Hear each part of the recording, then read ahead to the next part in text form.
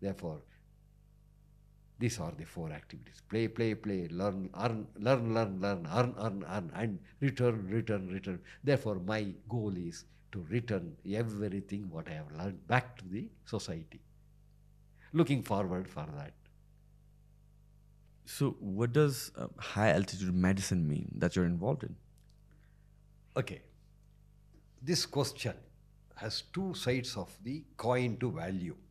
One is high altitude medicine. Then another is high altitude itself is a medicine. How so? I tell you, Okay.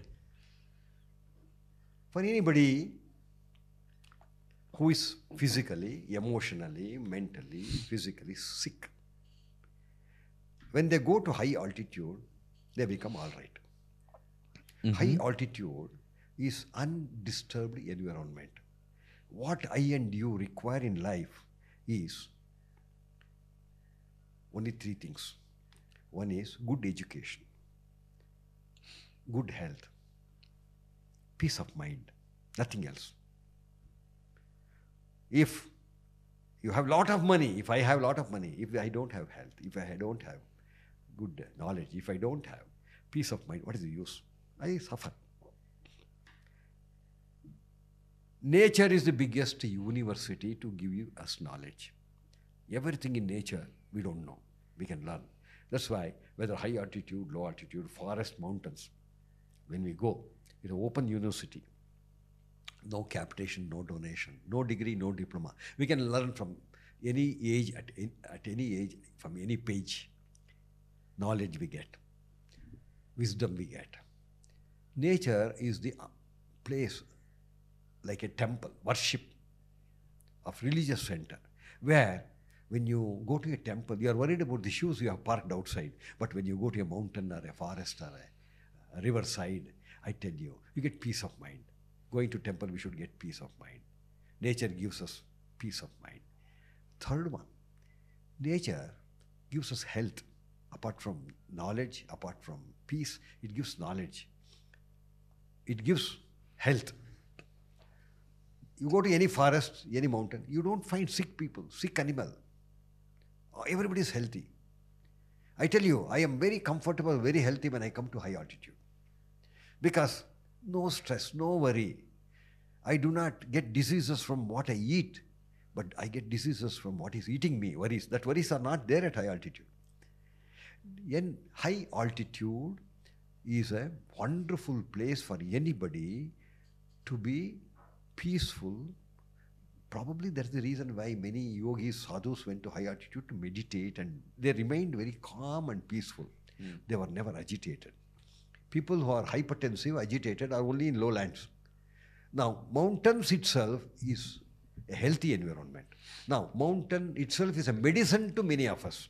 Now, coming to mountain medicine, when we go to high altitude, lowlander, we get into hypoxia, low oxygen.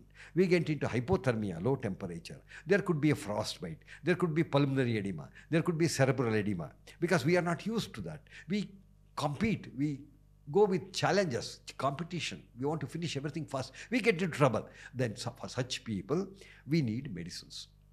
These medicines are either natural or chemicals. What is natural?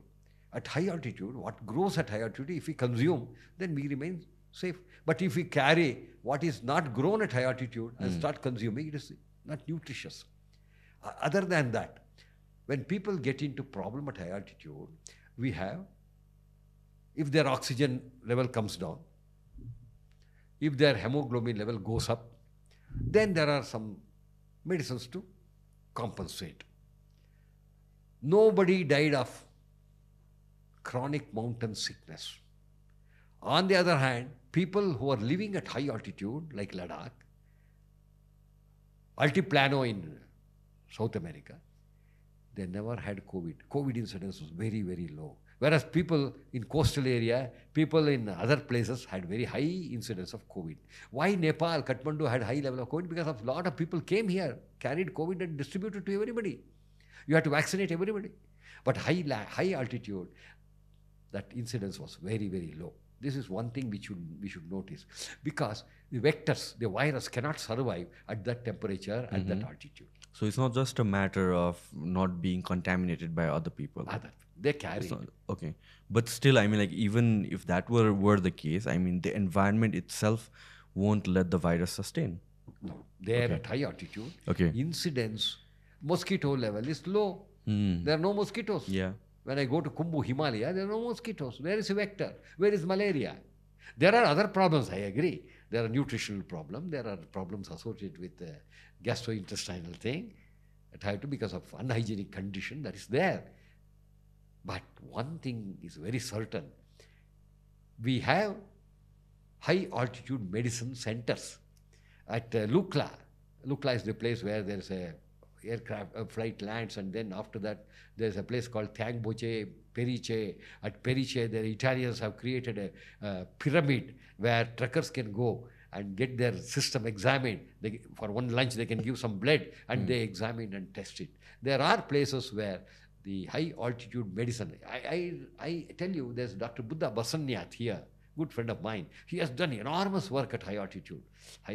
People in a hurry goes to places like even Muktinath, take their cold water, some bath and get into hypothermia. Some of them die also. See, carelessness, lack of knowledge, the speedy ascent, these are all the dangers at high altitude. And if such a thing happens, we have to put them in Gamo bag or Hapo bag and increase the pressure, bring them to sea level at that point only, or bring them down to protect them. Otherwise, they may get into pulmonary edema, cerebral edema. They start warm coughing, blood out, and all this can happen. Therefore, high altitude medicine is an upcoming discipline, and it is highly beneficial to lowlanders going to high altitude. Highlanders like Sherpas, they have blunt nose, blunt ears, and barrel-like chest. They can get adapted to high altitude naturally. I've heard a lot of my friends say that when they are traveling to higher altitude, they carry ginger, I think, if I'm not mistaken. Yeah. Is that a common thing? I tell you, some of these natural antioxidants, turmeric, ginger, pepper, some of these things protects them from many ill effects of high altitude, because they are lowlanders. They are going to high altitude. Now there are some chemicals. For example, acetazolamide. It's called Dimox. Before going to high altitude, if person can take one Dimox a day, 3 days prior to going to high altitude, will not have problem. Okay, so you can avoid that entirely. Pardon? You can avoid that entirely. Yeah, you can avoid going slow, getting adjusted. But if somebody wants to, not very sure about themselves, they take this Dimox as prophylactic. Dimox, isn't it? That's an excellent.